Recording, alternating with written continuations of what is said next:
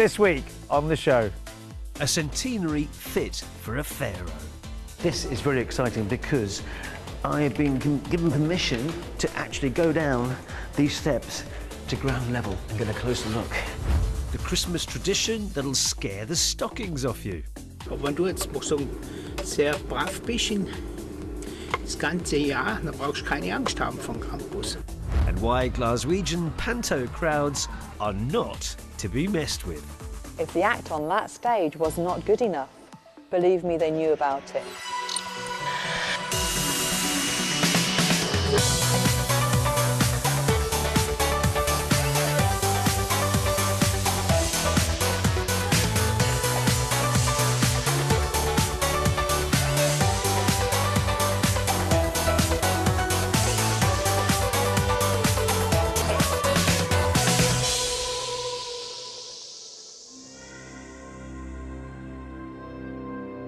Egypt's Valley of the Kings, perhaps the most famous archaeological site in the world. And this has been a landmark year at the burial chamber many people make a beeline for. Exactly 100 years ago, the tomb of the boy king Tutankhamun was discovered underneath the desert close to the town of Luxor. The team had been digging for years and were right on the verge of giving up when the top of a set of ancient steps appeared in the sand. And lo and behold, this is what they saw. I mean, look at it. Incredible. Absolutely astonishing. And when the archaeologists did come down here, they didn't just find his remains, they found ornaments, jewellery, paintings, bits of chariot, trumpets, perfume, and even wine. Tutankhamun wasn't the most influential or best known of the pharaohs, and his tomb isn't the biggest or the most spectacular.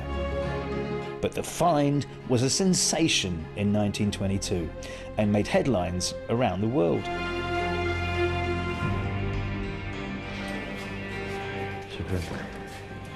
Now then, this is very exciting because I have been given permission to actually go down these steps to ground level and get a closer look.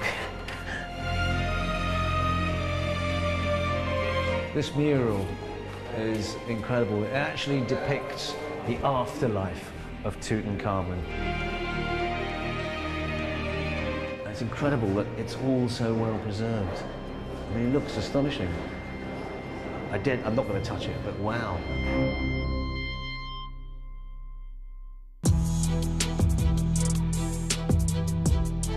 For this corner of Egypt, the discovery meant more treasure in the form of tourism and the sales opportunities that came with it. Mo Salah, the Liverpool football player. No, shukr. No, thank you. No, thank you. I have the rubbish. A century on, and souvenirs in his image still bring in the money. Thank you very much. Shukr. Greece? Greece, no. From where? From London. London. More, you have Tutankhamun here. Look more. Look, so much Tutankhamun. Wow. بعت للزمان بشكير توت زي ده اللي هو الفرعوني واللي هو الاهرامات واللي هو نفرتيتي واخد بال سيادتك والخيامي كل الزمان بتاخد مني التوت شغال عندي الزمان بتاخد مني جميع الوان بتاعته. It's been a landmark year for Egypt's antiquities, with new and restored discoveries opening, and a huge glittering parade as the mummies of 22 pharaohs were moved to their new home, the National Museum of Egyptian Civilization. Also newly opened after restoration work is the home of the man widely credited with finding Tutankhamun's burial chamber, Howard Carter. However, many say the Egyptian contribution to all this has been overlooked. And I'm on my way to hear some of that story and meet a family very well known in these parts, but sadly not outside this country. So it's interesting, with the two sides of the Nile, I've just come from the east side, which is where all the shops and life bustles on and people live there and stuff. But I'm heading now back to the emptier, less developed west side, where you'll find the tombs and burial chambers of the Valley of the Kings. And they call that the side of the dead. The Abdul Rasul family run a cafe these days, but generations of them have farmed along the banks of the Nile, and as such have an intimate knowledge of what lies on and underneath the dust and sand. So this is the 12-year-old boy that they said really discovered the tomb. Nubi claims it was actually his father who first found the tomb of Tutankhamun. Ahmed Abdul Rasul was just a child at the time. فكان ياخذوا والده وجده معاه. ففي اليوم ده طبعا لما كان ركب الحمار والحمار وقع فوق السلالم بتاع اول السلمه، فظهرت حاجه كده حجر، فراح نادى على كارتر والدي وقتها قال له تعالى في حاجه لقيتها. هور كارتر لما جاء ما كانش مصدق، بص كده على قال له كحت عرفها السلالم بتاعت توت عنخ آمون. فجاب العمال وفرح وحضن والدي، ولذلك سماها يوم الايام، يعني بالانجليزي day of days، سماها يوم الايام. بعد ما هور كارتر كان ماشي وفقد الامل، ما فيش شغل تاني، فالوالد هو السبب في قصه اكتشاف المقبره.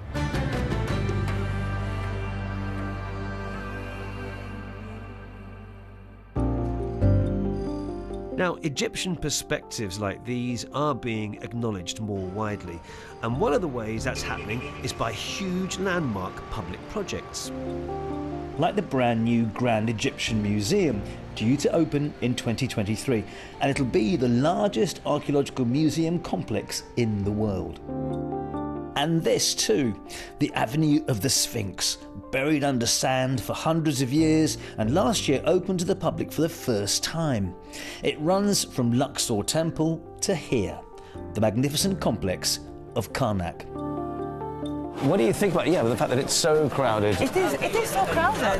It's extremely crowded. I have to tell you something. This is the busiest that it could have got in ancient Egypt, because the actual people, the ordinary people, were not allowed in the temple. They were not allowed here. This was an exclusive area. It's only for the priests, only for the members of the royal court, only for the selected few. The ordinary people, just like ourselves, would have never had any glimpse of the inside of the temple. Heba is an amazing storyteller, but ask her about the story of the Abdul Rasuls and who really discovered the tomb, and she believes there's a wider issue. I think to focus on this is to miss the point. The whole point is the contribution that the whole Abdul Rasul family and the many Egyptian families who were involved in the archaeological excavations, without whom Howard and many of the foreign excavators would have not managed to make any of these discoveries altogether. And this is kind of connected to how Egyptians are portrayed in this world of archaeology. We're not even portrayed, we're totally written out. We're written out from the whole process of knowledge production. Whenever it's an Egyptian, he would have stumbled on a step, as you said, or he'd been stumbling riding a donkey, etc. It could never be out of real knowledge. It has to be a mistake. While the Egyptians clearly played a huge part in the discovery, the persistence of Howard Carter and the money of his wealthy aristocratic backer were also vitally important to the success. Now the desire is for both parts of that story to be recognised and told. All these tourists here, all the people who are here, what do you think they believe? Do you think they still believe the old version, or do you think they're gradually being told something which is more in tune with what you think? No, I think they carry the same old beliefs, because all of their programs would only focus on ancient Egypt, nothing on the many other layers of Egyptian heritage. That's one thing. And the other thing is that what brought them in here is this colonial narrative. It's not the narrative that we need to reshape. Are you at least hopeful that in the future that might change, that small children across the world will get a better understanding of all this? Yes, I hope so. I hope so. And this can only come when acknowledging the colonial history that made ancient Egypt the way it is imagined today. We need to acknowledge this first and then move on from there. For the rest of his life, Ahmed Abdel Rasul told visitors to Luxor about his adventures with Howard Carter, an account, like so many others, rarely told in the West. But what's good is that the Egyptians are now reclaiming their story, and the rest of us are beginning to take notice.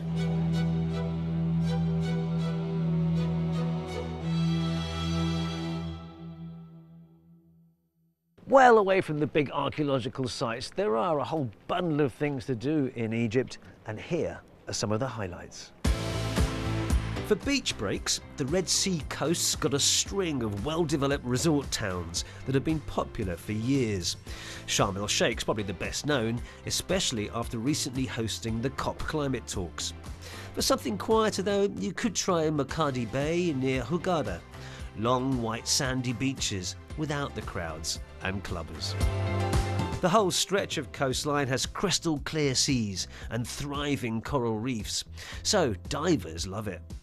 Turtles, spinner dolphins, manta rays and dugongs are the big stars here.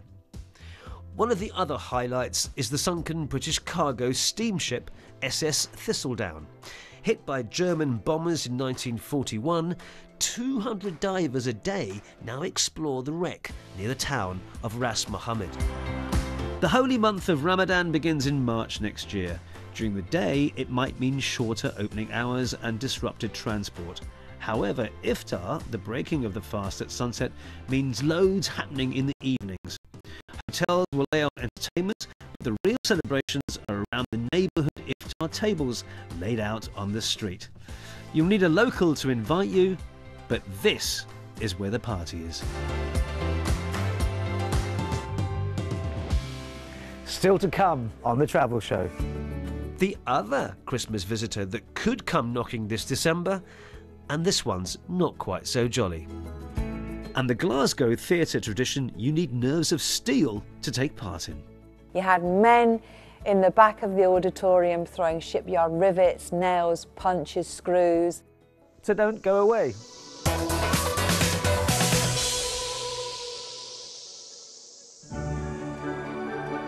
This week I'm exploring some of Egypt's most famous antiquities, and I thought it might be worth lingering a little at Karnak Temple. At its peak, around 3,500 to 4,000 years ago, this was the largest and most important religious complex in ancient Egypt. And Heber's description of some of the detail here has me hooked. You were talking about obelisks. Yeah. And that is a very, very tall one. It is. And this takes us to God Ra, the god of the sun, again one of the most important gods, and that's how you would see the pyramidian shape at the end of the obelisks. That's your way to the sky, where you get to join God Ra up in the sky and come back again. Just the sheer feat of creating that high a structure and then doing all the engravings on the side. Is that appreciated enough as to what people were actually doing? I don't think it is. We tend to appreciate the beauty, but not the labor, not the hard work that went into bringing something like this not only up, but the carving, the making, the carving of the actual stone to take the shape of an obelisk and then moving it all the way to here. From Aswan, etc. So it came from Aswan down the river, right? Yes, didn't it? Yeah. And what about the little here? Yes, What's all this? Yes, it says like the strong bull, discussing how the king is Horus and to exemplify how he's got huge or great physical features, that he is equated to the bull, being as strong as a bull. This was also one of the most important titles that any ancient Egyptian king would have had to acquire. The complex opens from 6 in the morning. And now mass tourism's back with us once again. It's worth attempting to avoid the crowds and the heat by arriving early.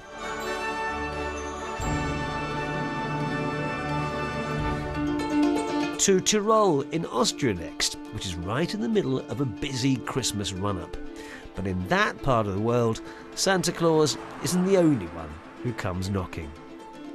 Krampus is part goat and part devil, and his job is to punish naughty children. Masks of his face are made by craftspeople like Norbert.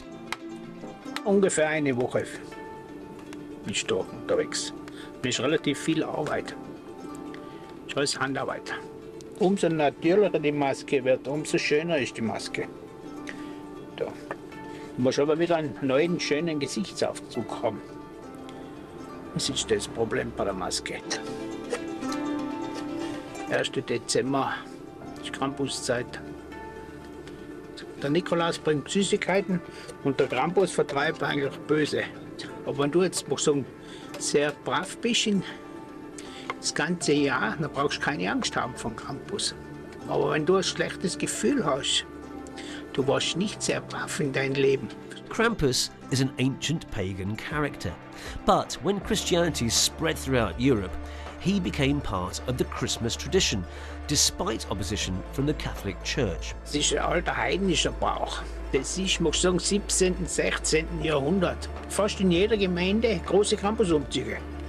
Da wird die Krampusmaske, muss ich sagen, von Dachboden runtergeholt und Gewand oder von mir geholt. Und das Glocke hinten rauf und da wird noch eine große Umzüge Feste gefeiert. Gibt es zum Essen, Trinken und halt jeder möchte die schönste haben. Verstehst? Es ist schon fast ein bisschen modisch auch. Wenn es kalt ist und du hast ein schönes Fell am Rücken, da ist es schön warm. Ne? Es gibt auch gute Sachen bei Krampus. Ja, muss ein bisschen Künstler sein. Da brauchst du ein bisschen Vorstellung. Jetzt solche schöne Maske hast du, oder? Was schön. Oder schöne Hörner, das ist Machtsymbol. Wenn jetzt großes Steinbock hast, da, so groß. Da hast du, siehst du schon von weitem, musst du sagen, ah, das ist gut, Kapitalist. Wenn du so kleine hast wie diese, dann ist ein armer Maskenschnitzer.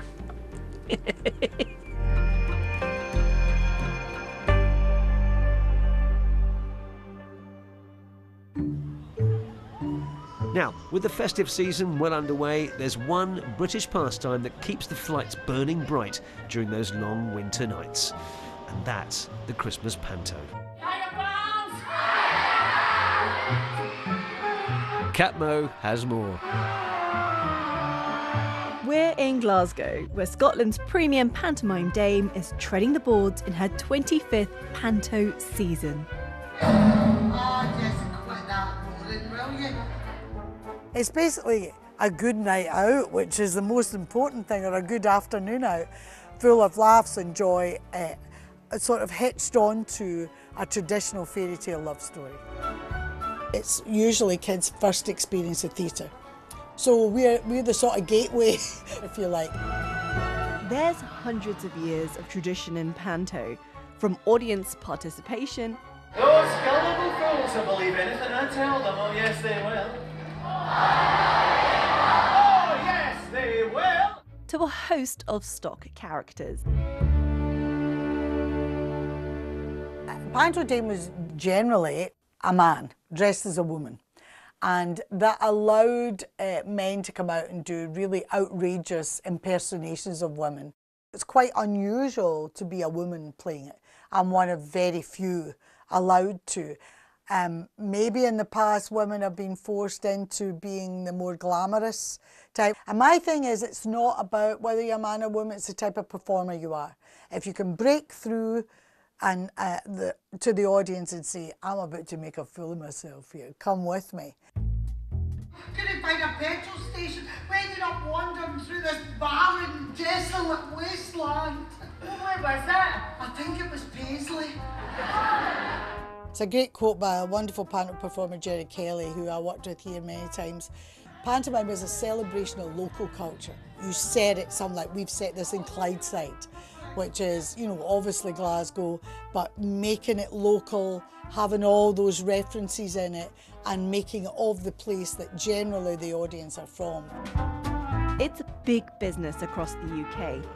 Pre-pandemic theatres sold around 3 million panto tickets a year, and Glasgow has a special affection for it. Among the dozens of venues staging a production is this wee treasure, hidden above an amusement arcade. You're in the Britannia Panopticon Music Hall. It's the oldest surviving original music hall in the world. Music halls are basically places where the working classes used to go when they finished their working day to be entertained by dancers, singers, novelty acts, contortionists, high wire acts, you name it. You know, music halls were one of the places where you would see a pantomime. Pantomime was the only sort of theatre that was like variety. all in the one production. Glasgow has a long-standing theatre tradition. A recent poll found it was one of the British cities with the most theatres outside London. And back when the Panopticon opened in the 1850s, working-class Glaswegian audiences were already developing a bit of a reputation. Stanley Baxter actually wrote about the music hall in his own bedside book, and he actually said that they left no turn unstoned. They had spent money to get in here. If the act on that stage was not good enough, believe me, they knew about it. Boys used to urinate from the front of the balcony onto the stage to hit the act on the stage below. You had men in the back of the auditorium throwing shipyard rivets, nails, punches, screws. They became popular with the famous acts because if they could get away with it on the stages in Glasgow, they could get away with their routine anywhere in the world. Luckily, things have quietened down a bit since then. But Glasgow audiences are still a famously lively bunch. For me, if I was going to go and see Panto, I'd come here because of the audience. In Glasgow, there is a great tradition of audiences joining in. Sometimes, whether you want or not, they might not. I do question myself, why am I keeping doing it? I'm a granny now, I'm 64. Why would you go out? So for me, it allows me to walk in the light and push the light out. It gives people a good night out. It's a great leveler as well because you've got people who work for the government and you've got people who are cleaners. They're all experiencing the same thing. And there are so few places we can go now where 2,000 people can gather. So to be part of that still after all these years makes it all worth it.